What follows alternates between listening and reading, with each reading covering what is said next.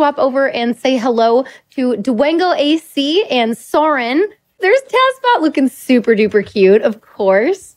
Very excited to have you both on. Feel free to do a countdown and then we can get started. All right, in 3, 2, 1, go. I think we should just give a little bit of a high-level overview of what triforcepercent is for those of you who have not seen the GDQ run. It is up on dwangoAC's channel, the TASBot channel, and also on the GDQ channel. You can see it either place. Basically, when we will explain more in detail, very much detail, what arbitrary code execution is.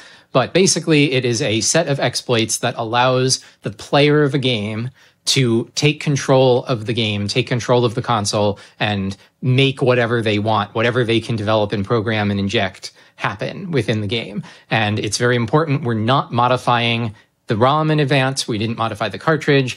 The console is unmodified other than an RGB mod, which we use to get a clean video signal, but that doesn't affect any of the gameplay. So it's really, you're sitting down with the vanilla game, the console, you press buttons really fast, or rather TASBot presses buttons really fast, and things start changing in the game. And so we did this at GDQ. We did this under the guise of beta showcase, and it's not entirely false. We were showing a bunch of beta content, some content that was left on the cartridge, left on the cutting room floor, other content which Nintendo had actually made way back in the day, but wasn't left on the cartridge, and our team recreated it. And then there's some content that we completely made up in order to string things together and make a nice plot. But basically, we started the game, we did this ACE exploit, TASBot took over, dumped a bunch of data into the console's memory, and then the contents of the game started being different. And it was basically an alternate plot, a new quest that we went on for about an hour, culminating in getting the Triforce. We showed some beta content, but we also put the beta content together into a coherent story, basically a made up fan story that then, led to these urban legends coming true and people's dreams about the game being realized.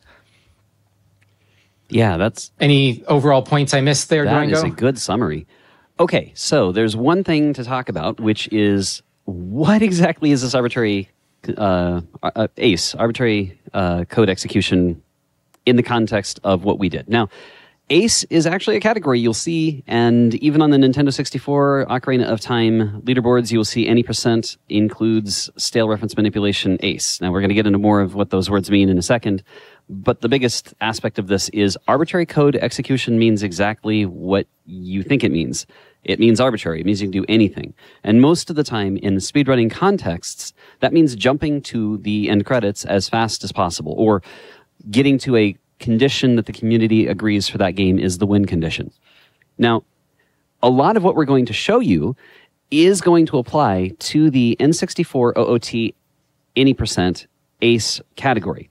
In other words, what you're about to see isn't necessarily specific to us for the most part. It will diverge a little bit at the end, and we'll cover that point a little bit. But don't assume that what we're telling you is just TASBot. This is largely at the beginning going to be something that a human runner can and will do. And actually, it might be a good time really quick to pause and talk about Savestate's role and what they had to do at a high level. Do you want to tackle that, Sauraen? Well, I also have a quick question, if that's okay. Sure. I was seeing a few people in chat mentioning things about wondering if there's any kind of version restrictions on the cartridge for this specific showcase.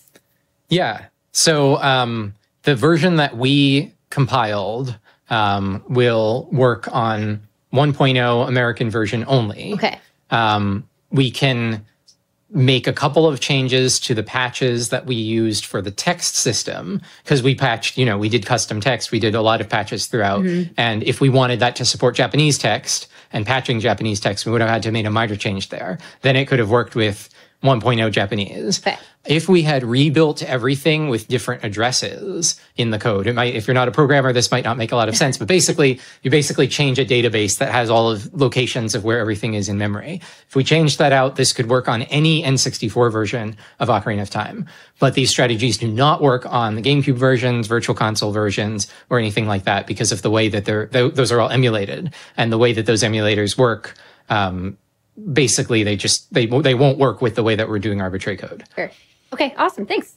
Savestate is a human speedrunner. They are a current world record holder in one of the categories of Ocarina of Time speedrunning. I don't remember which one it is.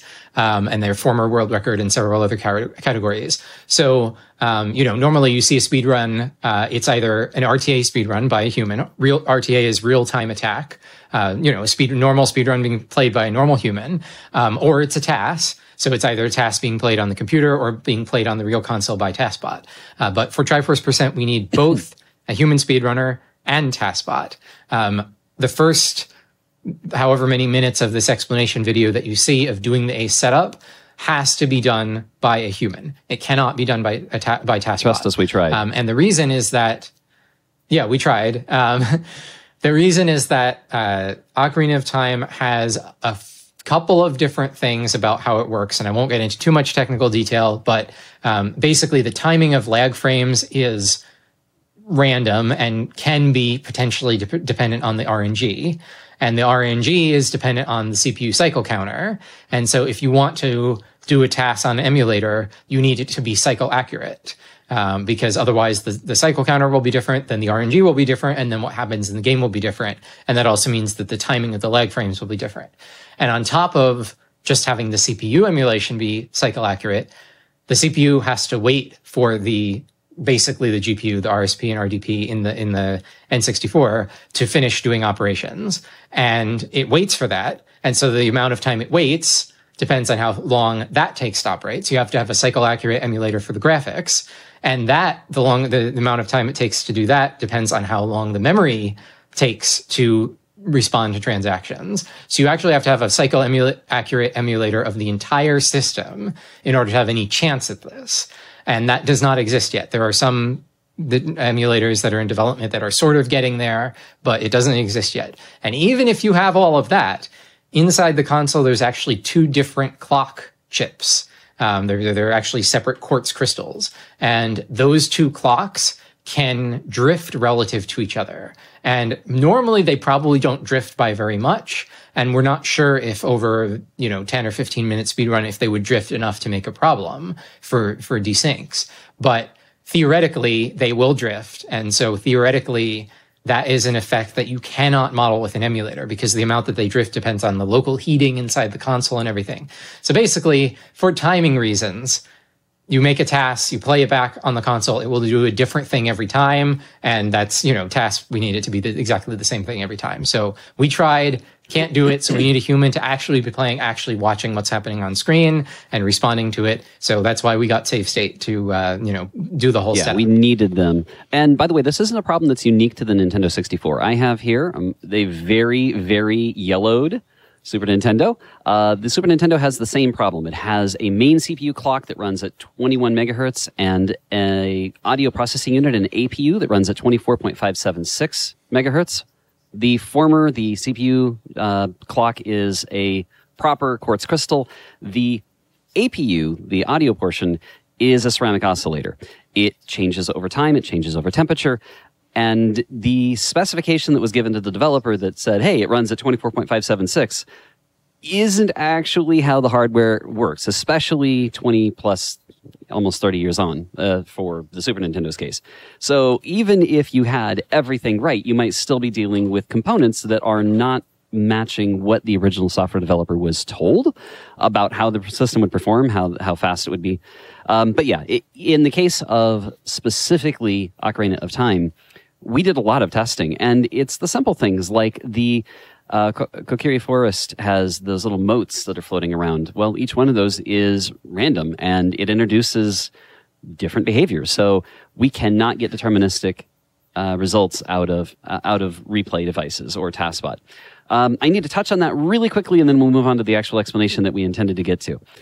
TASBot is pretty much a player piano. If you've ever seen a player piano with a piano roll, it's nothing more and nothing less than a pre-composed song that's played back as a sequence of notes in order.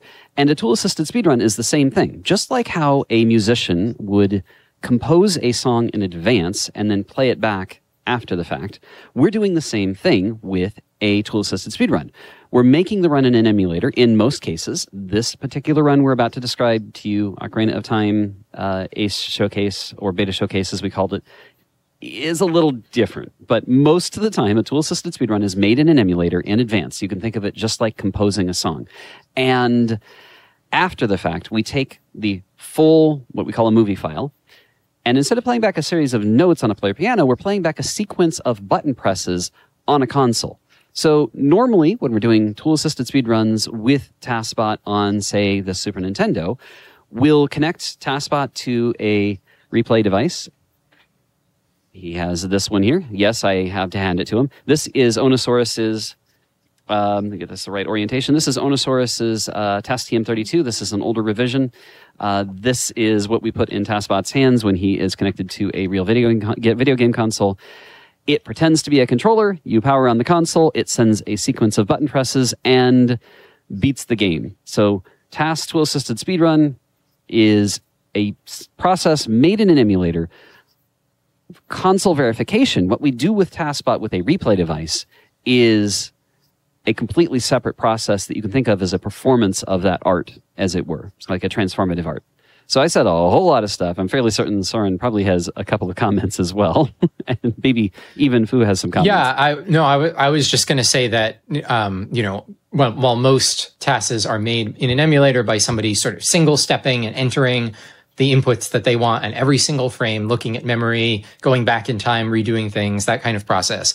Triforce% was not made like that at all. All of the inputs that TASBot is making were composed, to use the musical metaphor, by scripts, which myself and the rest of the team wrote. So we wrote programs to generate, to basically turn the custom data and stuff we wanted to do into controller input that then get fed into TASBot and, connect to the game and do things in the game. So let's get into this video. Yeah. Okay, so what we're going to get started on now is talking about how Savestate was able to do what they did. And this will also apply, this next section will also apply to the any percent of the OOT N64 speedruns that you'll see. So I'm going to jump way ahead here. We're going to go through. Now, this is the actual raw video from Retro Game Mechanics Explains channel. So you'll see references to video, and that's totally fine here in the lower right corner.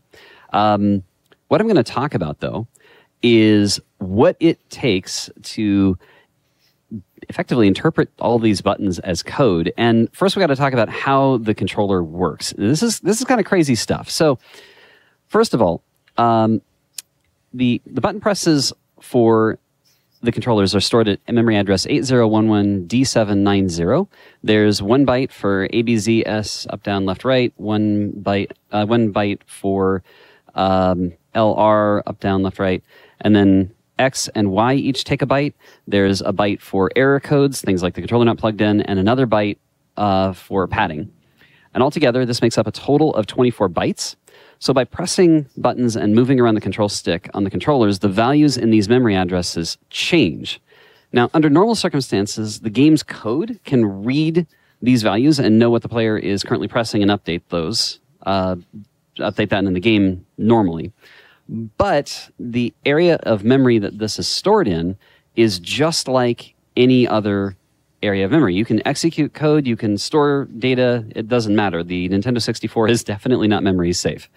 Anything you want to add to that section before we move on? Okay. Nope, that's a modern system has protection so that the same region of memory you can't directly write data to and then also execute. But the N64 is actually kind of modern in some ways, but in this matter, it's not set up that way. All of the memory can be written or executed. And so that's exactly what we're going to be doing. Yeah. And as you can see here, the memory address for the controllers can be treated as code, but it will greatly depend on what buttons and angle the controller sticks are held to define what happens. And most of the time it might be completely garbage data. But you can, if you hit the buttons in just the right order, you can do valid instructions here. It is possible. So obviously the game developers never intended you to be executing code. So I'm going to pause here for a second. They never expected you to be running code from the controller ports. This was never anything that they planned on happening. And it gets kind of weird.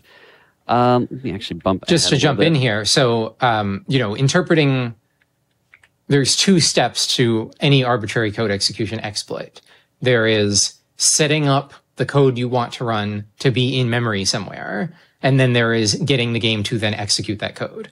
So when we're talking about pressing buttons in the controller and having the memory, manipulating what's in that memory, that's changing the memory that's holding the state of the controllers to being whatever we want it to be based on, it's not entirely whatever we want. There's some restrictions on it, but for the most part, you can press buttons however you want. You can have that memory be whatever you want. That by itself doesn't get arbitrary code execution. Most of the setup is actually to try to get the game to actually jump execution to that memory that is the controllers. That's the hard part. Well, yeah. in each game, each of those two halves may be the hard part. But in this case, that's the hard part. Yeah. Now, we're going to get to a conversation on what stale reference manipulation is. And stale reference manipulation is the term used inside of the community, but a better word for it from more of a, say, security perspective is a use after free exploit is really what this is. So we'll refer to it as stale reference manipulation or SRM for short, to keep with the nomenclature that you'll see used in the ACE. In the Ocarina of Time N64 any % runs that use SRM glitches, but it is a use after free exploit. So we need to talk a little bit about the heap. So there's some fun things about the heap. So first of all, a heap is basically an area of dynamically allocated memory where data blocks of different sizes are reserved for use by various objects and functions. And in Ocarina of Time, there's a very specific heap called the actor heap, which contains all of the data for the actors that are currently loaded in the game. That can be pretty much anything, whether it's Link himself, rupees, or even some hidden objects. And there are actors kind of like just any item, object, or character? Pretty much. An actor is anything in the scene that has a behavior. Okay, so, great. like a wall is not an actor, but a bush that you can cut or a rupee that you can collect is an actor. And just to add to what Dwango said, the actor heap importantly doesn't just store the data for the actors; it also stores the code for the actors. That's exactly how we're going to be doing all of this. When you go through loading zone, it will load the code and the data, and the data is holding the current state of the actor. Let's say it's, variables saying where it is, what it's doing. And then the code is, fixed normally until we come along. It's completely fixed, never changes. And those are both on the actor heap. And so when we go through a loading zone, or when we let's say we collect that rupee, it will disappear from the actor heap, or at least its data allocation will. When we go through a loading zone that isn't changing to a new scene, but just a new room within the same scene, the new actors will load into the actor heap, starting from where the old actors were. So it'll load the new actors, and then it'll get rid of the old actors. And so every time you go back and forth across the loading zone, it'll reshuffle where things are in memory. So, and by, picking things up, that'll also remove things from the heap, which will also shuffle later where things are later in memory. So the first set of actions that we're doing through the setup seem like randomly collecting rupees and things, but that's actually manipulating the actor heap so that we can get a particular alignment between where one item was at one time and then where another item is going to load in. So if that sounds a little overwhelming, don't worry. We have pictures to make it even more overwhelming. I don't mean that literally. We'll try to make this make a little bit more sense with some animations. Again, huge credit to IsoFreeze. Their animation, or his animation capabilities, are astoundingly good. So you'll see that here in a second. By the way, the animations you're about to see in a little bit are the actual data from the heap. He had a tool to extract it from memory and interpret it in his animation software. It was really kind of cool. So there's some behind the scenes stuff for you. Okay. So let's talk about this actor heap. There's something interesting about what's going on here. You have both actors and actor overlays, because you don't want to necessarily have to duplicate the behavior of certain actors. So there will be the actors themselves, and they'll have an individual instance, but you'll have an actor overlay that will have metadata about, or have data about all of the actors of that type. So Rupee... The overlay is the code. Yeah, the overlays of code, and then there's individual instances effectively. Is that a good way to phrase it? Yeah. So the reason it's called an overlay is because where that code gets allocated into memory is not at a fixed location. It gets overlaid basically into the heap. And when the game loads it, it actually has to fix all the addresses in the code in order to actually allow it to work. But yes, you have one instance of an overlay for a particular object and then multiple instances of the actual data for holding the state of those different instances of the actor. Yeah. Now, this is going to get kind of interesting because when you leave an area and come back, they have to be reallocated. So you'll end up in a situation where they move around. So if you need to load a new object, it will search for a free area of memory from the beginning of the heap and then drop it wherever it happens to find a free spot and repeat over and over again, starting from the beginning up at 801DAA00 all the way to the bottom there. And actors and overlays are just randomly assigned in memory wherever. So if you leave an area, some actors are going to they're not random. That's the important part, is they're deterministic. They aren't random. They are not random. They are, in fact, deterministic. But they are deterministic in the sense that player input, if it's always consistent, will always result in the same outcome. Right. But you cannot guarantee from the outside where they will be unless you fully control the system in that way. Is that a better way of phrasing it? Yeah, exactly. Yeah. Okay. So, yeah. Normally they would be random. We make them not random. That's part of the joy of it.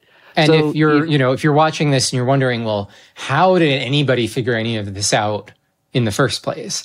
Two answers. One, this was found in 2019. The game came out in 1998. That was 21 years. So people were working on this for 21 years before they found this exploit. And then the second thing is that people use emulators, and people will also use GZ, which is a mod for Ocarina of Time that gives you memory editor, save states, all kinds of speed running and tech tools. So you can actually do your actions and then look at the heap and see what it looks like, see where everything is, do more actions, make sure you did it right. We didn't use that during the live performance, of course. It was on a real original cartridge, but you can practice, and Savestate did practice very much with GZ, with, a bunch of memory watches and stuff, just to make sure everything was, that they were learning it right. So then they can go on the, without the crutches and do it right.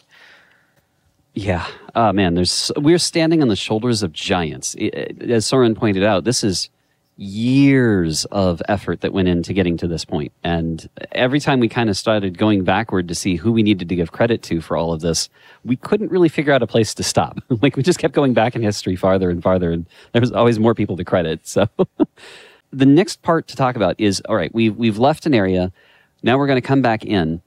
And this results in actors and overlays being assigned new memory areas, or new memory locations that might not be where they were before. And if you can somehow get it to point to where an old actor was, for instance, you can end up with a stale reference. That's kind of a lame way of phrasing it. I'll try to explain this better. The stale reference doesn't come about as a result of the shuffling. The shuffling, we need to do the shuffling so that when we have the stale reference, what it points to is the right thing. But that doesn't itself get us the stale reference. So that is another part of the setup, is to get the stale reference.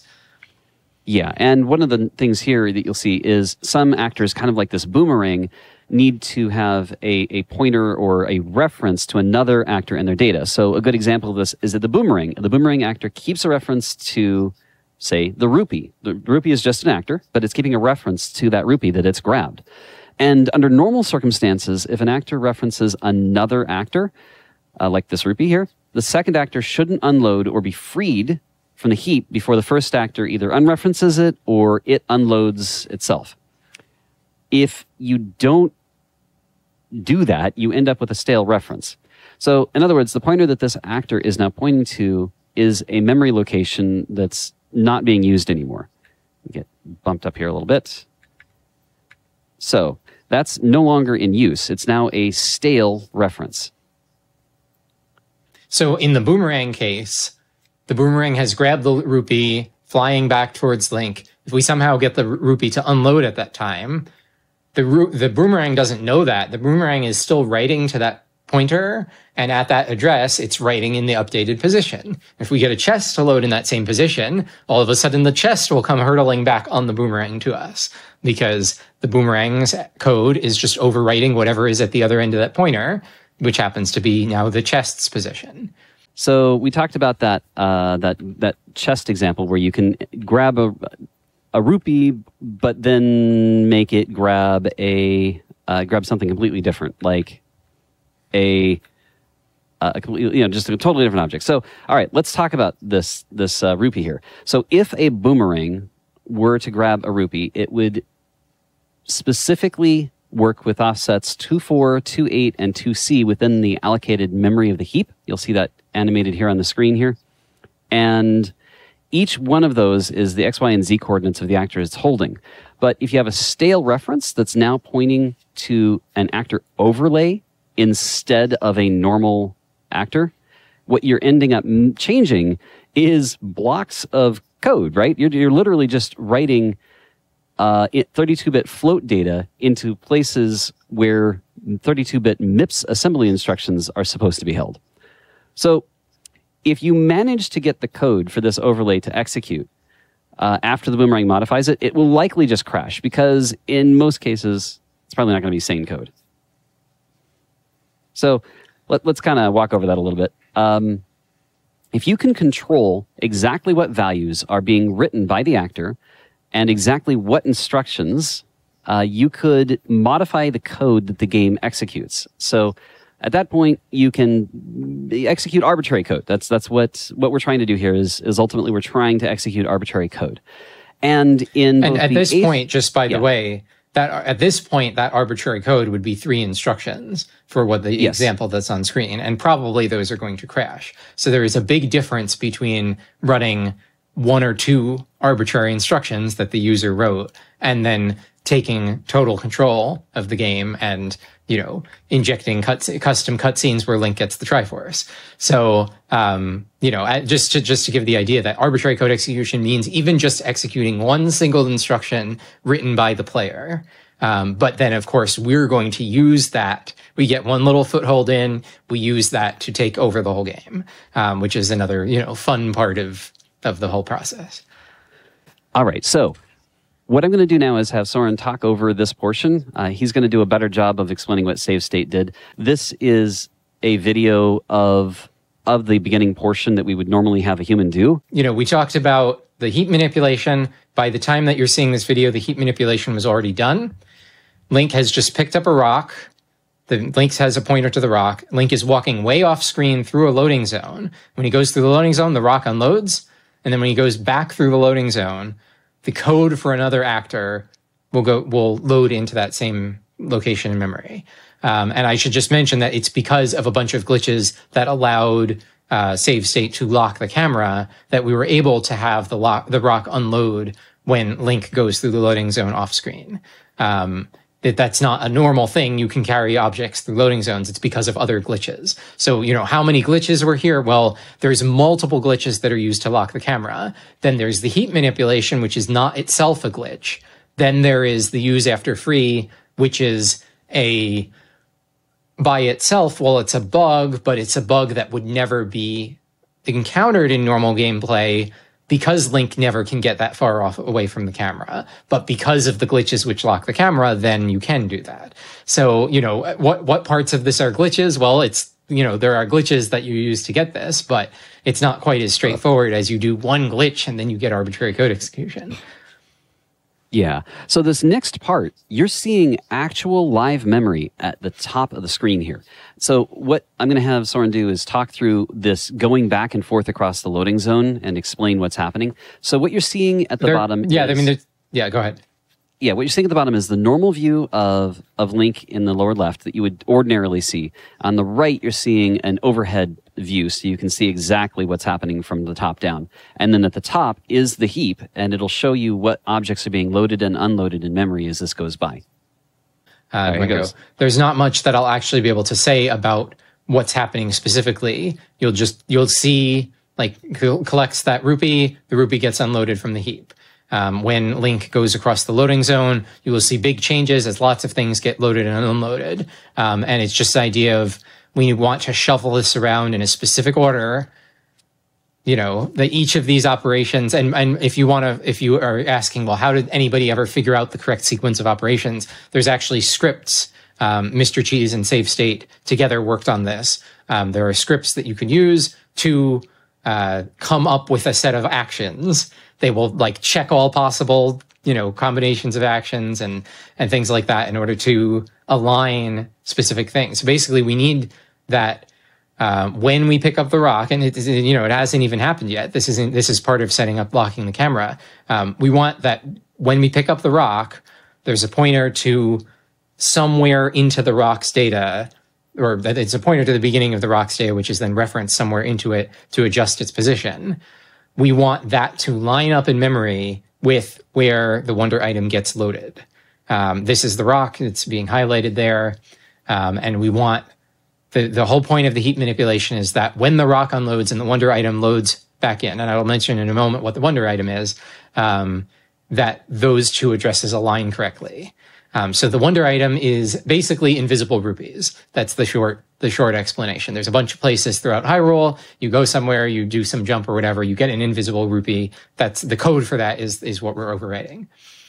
Yeah. So you'll see the pointer from the link data to the rocks data. And actually, we're not using the positions, we're using the rotation. The positions are floating point numbers, and those are harder to deal with this. The rotation is 2 bytes. It's a signed short S16 if you're a programmer. And that we're going to be setting. So, we set this up so that we can overwrite half of one instruction in the wonder items code with a new rotation value. And then, of course, we have to set up an exact rotation value also, which will happen in a moment. So right now there's nothing loaded. Now the wonder item is loaded. The code is overwriting now, every frame overwriting the rotation of what was the rotation of the rock, now overwriting part of the code for the wonder item. And it's overwriting that instruction. It'll pop up here on screen. Yeah, I'll get there. So it's a branch. It's the target of a branch. And we can change, that means when the code gets to there, it will go somewhere else depending on some condition. And so we're overwriting where it goes. So when it runs that code, it will then go somewhere else under our control. But that doesn't give us enough control to reach anywhere in memory. So we actually have to have that jump somewhere else that we can manipulate. So then we can go from there to jump somewhere else. Yeah, I'll take the next section. So we can jump forward or backward 32,767 instructions. So this is kind of a little bit, we're going to get into some math here, but don't worry about it. So we can replace these with a lot of different values, but we still only have 32,767 instructions forward or backward. So the farthest back we can go as soon as we get here in the video. Okay, that means we can go as far back as 801F73C4 and as far forward as 802173C4. But we actually need to get, I'm sorry, I said that first address incorrectly. I apologize. We are at F73C4. We can go as far backward as D73C8 or as far forward as 2173C4. But where we want to go, where the instruction we want to jump to is at 8011D790. And there's a problem because that is beyond where we need to jump. It is outside of the range that we can get to. So instead, we will have to do our jump in 2 stages. So let me see if we can get to the part of the video where we talk about that. Okay. So just to recap here, we use the heap manipulation to get these 2 pieces of data to line up, which normally you wouldn't care about, but we care about. We lock the camera, use glitches to lock the camera. We use that to get the rock to despawn, and because of the heap manipulation, the wonder item to spawn instead. And that allows us to overwrite half of one instruction in the wonder item's code. Then when we, using gameplay actions, get the wonder item to be on screen, this code will run. It will run into that instruction. It will take our branch, and it will branch somewhere in memory under our control. And so the next step is change that to be somewhere, we have to have a target that we can jump to. So that's the next piece here. Yeah, and this part's going to get kind of fun. So we need to do a branch instruction. There's some disadvantages of branch instructions, though. Yeah, there's several. We have a very well. We have some limitations. Let me try to get caught up in my own notes here. So the main disadvantage of a branch instruction is that we only have 16 bits to work with, but a jump instruction dedicates 26 bits to the jump address, which is enough to get us to the controller data. So we need to locate another 32 bits in the heap that we can manipulate, and fortunately, we have that in the form of the actor data for Link himself, his own rotation data in particular. So yeah, so his own rotation and the rotation that he was last at when he was Z-targeting. Exactly. Yeah. Now that gives us exactly what we need.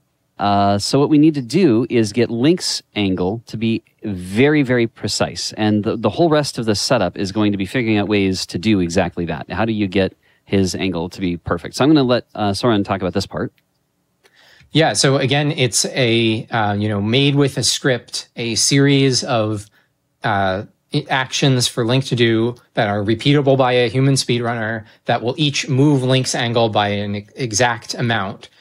Because we need those two angles to encode an exact value, which then becomes a jump instruction to the memory that has the controller data in it.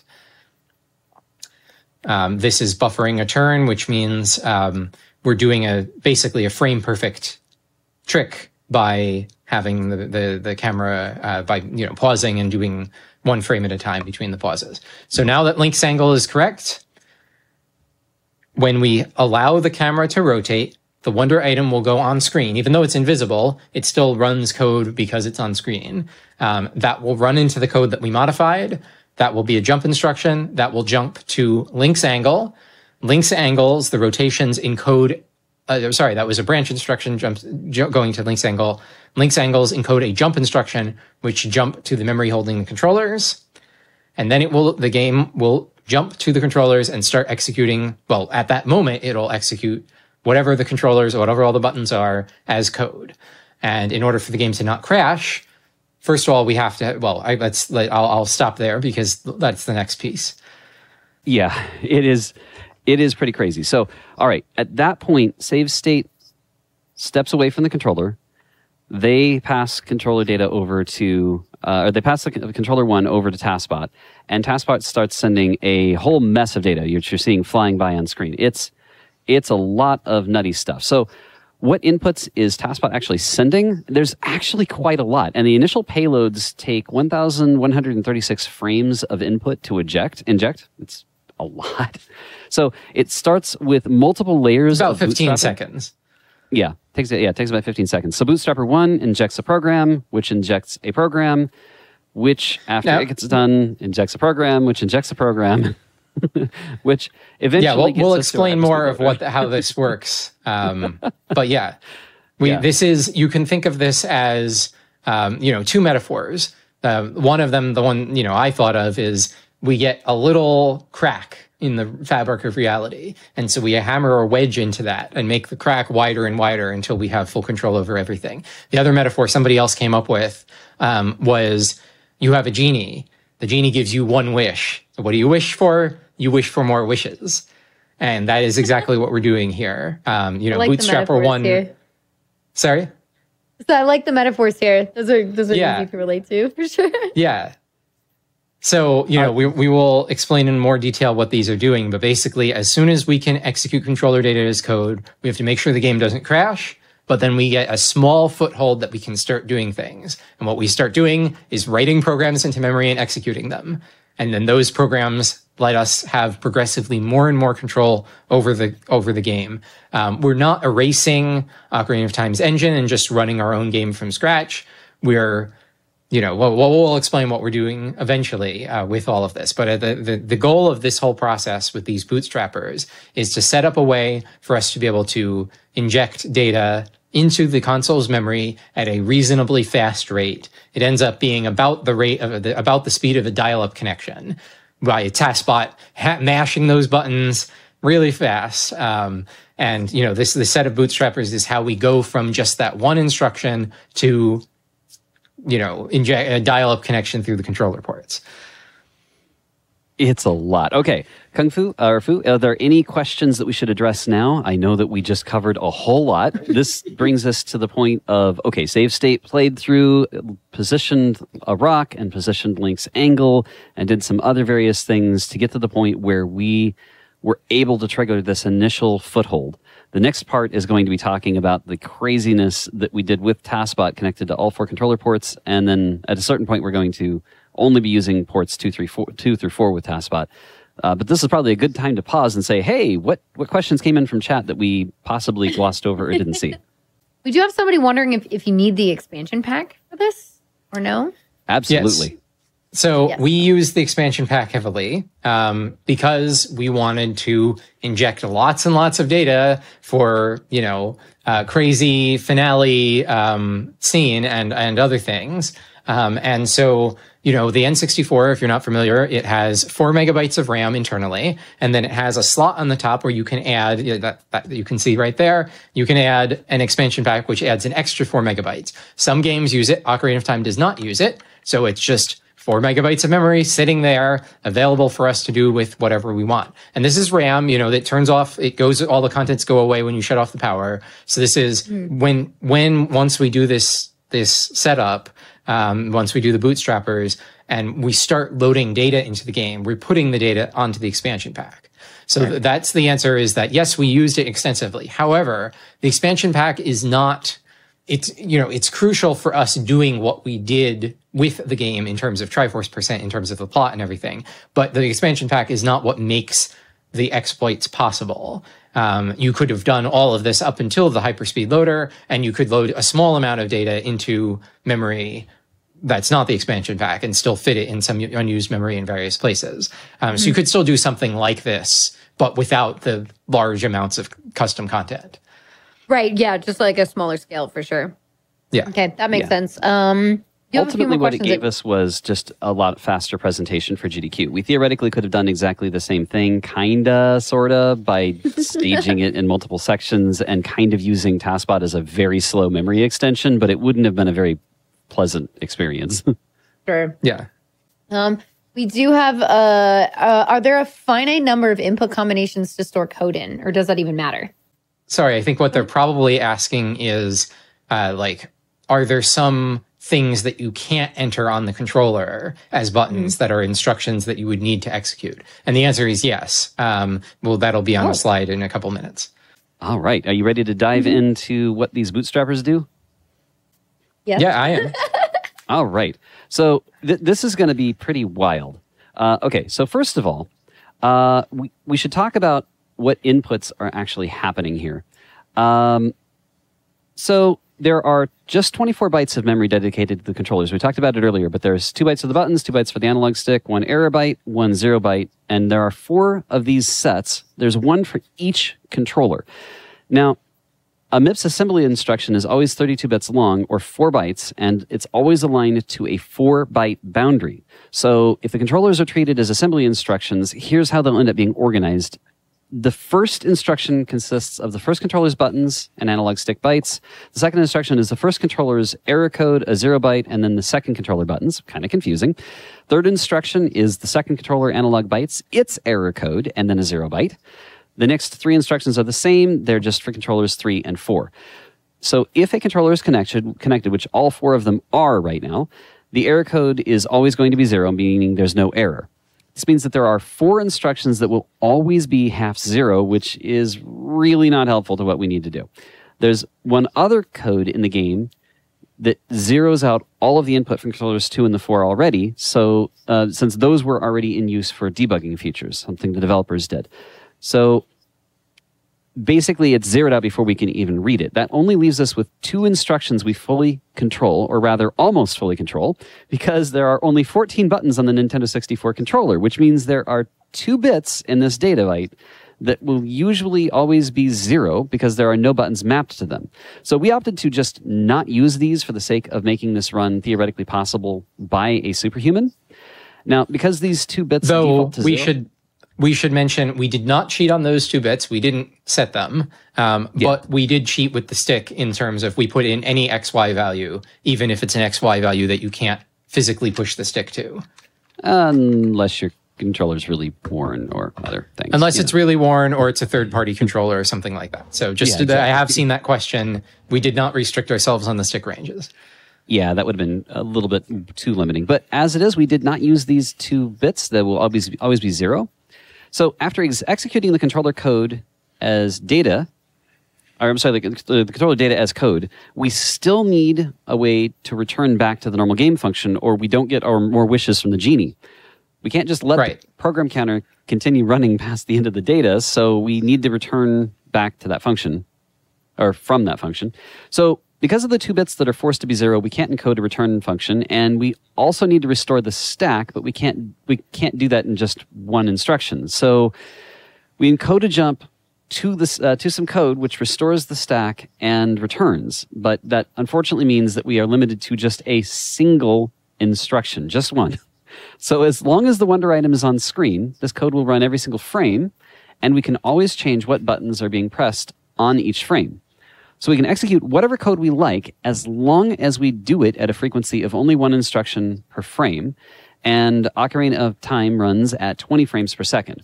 So in order to account for lag frames, we also did one other thing. We sent everything twice, because we talked about this earlier. We can't really predict where lag frames will happen.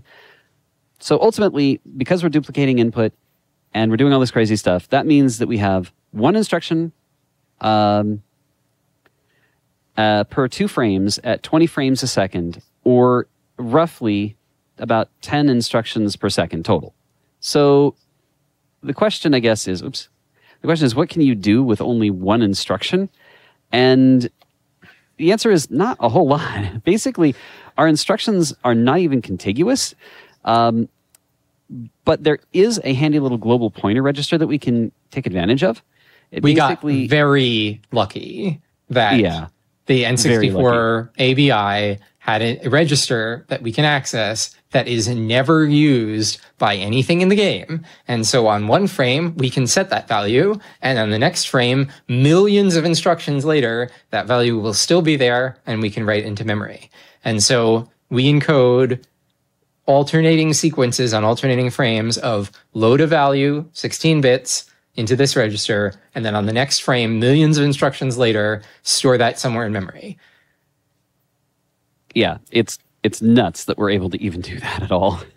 So if that register hadn't been there, this would have been a much, much more difficult task.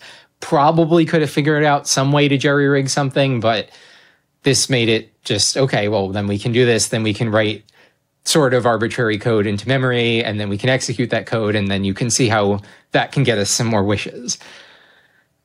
Yeah, we were very, very fortunate to have this. Okay, so Bootstrapper 1 very, very slowly writes Bootstrapper 2. So it's creating a lot of crazy stuff, and then the last thing it does is a jump instruction that it encodes to jump to the beginning of the program that it just wrote, which is Bootstrapper 2, and from there on, it's running like normal code all at once in a single frame. So, all right, let's talk about what Bootstrapper 2 does. Bootstrapper 2 is. Bootstrapper 3 is back to how Bootstrapper 1 works. But Bootstrapper 2, the function of Bootstrapper 1 is that bit by bit, it writes in Bootstrapper 2 into memory and then runs Bootstrapper 2. Bootstrapper 2 runs all at once. It re-enables controller 2 and 4 input, which Nintendo had turned off. It just jumps to the controller data right away. When it pulls the controllers, it just jumps to the controller data right there rather than using the wonder item. And it actually fixes the wonder item that we corrupted before. It fixes that because we don't need 2 sources of arbitrary code execution. We only want 1 at a time. And then it actually sets up another address for Bootstrapper 4, but we don't worry about that. Bootstrapper 3 works the same way as Bootstrapper 1 on alternate frames. It is loading a value into the register and then storing it to a specific place in memory. And I should mention, Bootstrapper 1, the memory that we were using for this is the font buffer. So when you have text on screen, the game loads the characters of the font from the cartridge into RAM. And so we're just using that memory because we know as long as there's no text box on screen, it's unused. And actually, if you pull up a text box during the process, you will see the code. Well, you'll see little pixels of the code getting written into the characters, and then it'll crash because it'll execute the font as code, which we don't want. But anyway, I just wanted to mention that. And then Bootstrapper 3 is written somewhere else. So we're already up to Bootstrapper 4, so that went fast. Yes. Yes. Bootstrapper 4 is active. When Bootstrapper 4 is active, the controllers are still being executed as code, but the first controller just jumps to the start of the Bootstrapper 4's code, and that leaves us with the other 3 controllers that can encode extra data. So before, we couldn't use these controllers because they were zeroed out and because they had to encode the extra jump instruction back to safety, but they're no longer zeroed out, and we can treat them as data. So it's going to read 64 bits of data, so that's 30 bits from the controllers 3 and 4, and 4 bits from controller 2. It's not much. It ends up being kind of weird. Oh, and also there's a little note. These bits have to stay 0 so that we encode a no-op. The ones up in yellow in the upper right corner there have to stay 0. So we do have some weird limitations. But basically, this gets us to 64 bits a frame, 60 frames a second, and gets us up to 1 byte. With 1 byte being 8 bits, that gets us 480 bytes a second. But we're not done yet. We want to go faster. So we're going to introduce the hyperspeed loader. So we use Bootstrapper 4 to write the hyperspeed loader into memory. And then we jump to the beginning of the hyperspeed loader, and that sets everything else up. So the hyperspeed loader is the final payload of the bootstrappers, but it is the very beginning of triforcepercent custom content. So you can continue with that, Dwango? Yeah, so it's going to basically do what you see here on screen. It's going to stop jumping to controller data. It's going to jump to the hyperspeed loader to read the controller data. It reads all 90 available bits from controllers 2 through 4. It pulls the controllers 8 times per frame. And that means And at this point is where we stop being able to do this in emulators, because there's no emulator that can read your controller or read a task file at 8 times per frame, 480 frames per second. So everything after this point had to be tested entirely only on the real console. Yeah, exactly. So that means 90 bits per pull, 8 pulls per frame, 60 frames a second. That means we are at a rate of 5,400 bytes per second. This third part here is going to talk about these the methods that we used to move with this data around. Now, we're grabbing data with the hyperspeed loader. This is all about how the hyperspeed loader works. Yeah. Now, we're grabbing 90 bits from the controller 8 times per frame, which results in 90 bytes of data from that forms a single packet. Each packet includes 85 bytes of payload data. There's a 4-byte CRC, a cyclic redundancy check, a CRC, and there's a 1-byte command ID. And what the hyperspeed And by the way, loader, when you're saying there is all of this stuff, we made all of this up. Our team came up with this as the format that we needed. And so, we wrote the hyperspeed loader code. We injected that as the payload for Bootstrapper 4. And then this is our system for having stable communication from the computer to the console. Yeah, exactly. So we then had to define a few methods of how are we going to handle this. So now we have a data to upload and then where to upload it to. So that's one packet type. The next packet type that we had was a packet type that was a function call. And this function call could also have some additional basically arguments to it, up to 4 arguments. And then the last if you're a programmer, that will make sense. Yeah. And the last thing we had was, we'll get into this aspect later, but there were some other data aspects with chat messages, and we'll get into that later. Now, there's one other thing that we want to touch on before we get out of the technical explanation. So there's a bunch of error checking for the packets. So each packet has that 4-byte CRC. That allows the hyperspeed loader to detect if there happen to be any errors in the data. And if the game is in the middle of a loading zone or a loading screen, sometimes there might be packets that just got completely skipped. So we need to detect when there's an error, and we wanted to do that in a way that was realistic. But how do you send data from the controller, from the console back to the controller? Because usually you're sending input to the console, not the other way around. Now, we thought about using the controller pack, and Sauraen pretty quickly decided that wasn't something that he wanted to do. He wanted to keep it authentic. So instead of using the I controller would love to blame it on you, Dwango, that I said that, you know, it's TASBot rules that everything has to be theoretically possible for a human that could press buttons at an infinite speed, but still a human. A human cannot emulate a memory pack, but a human can feel a rumble pack vibrating. And we have 3 controllers 2, 3, and 4.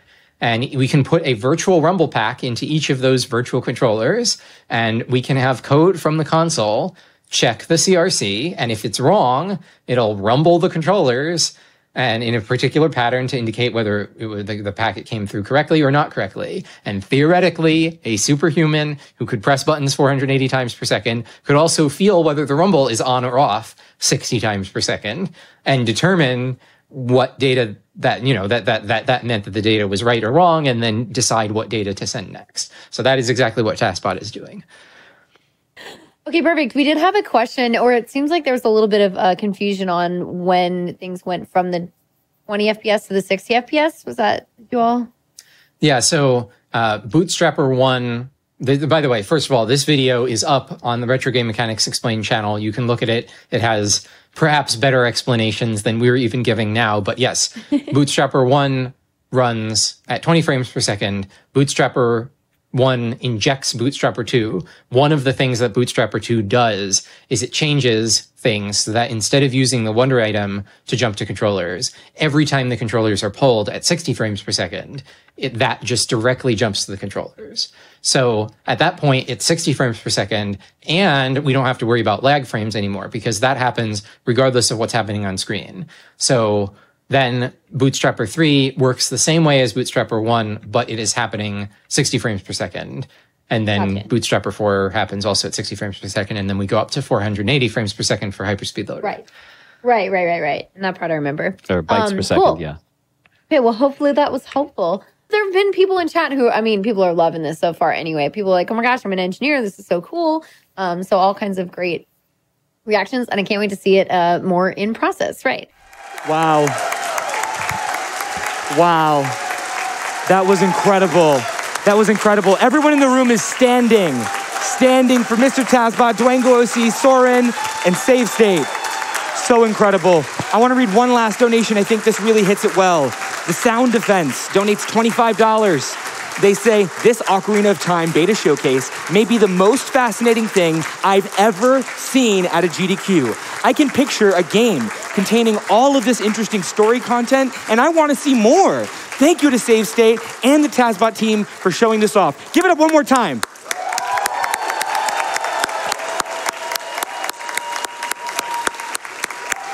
All right, everyone, we are having a great night. We're raising money for Doctors Without Borders. We will be right back after this. Don't you go anywhere.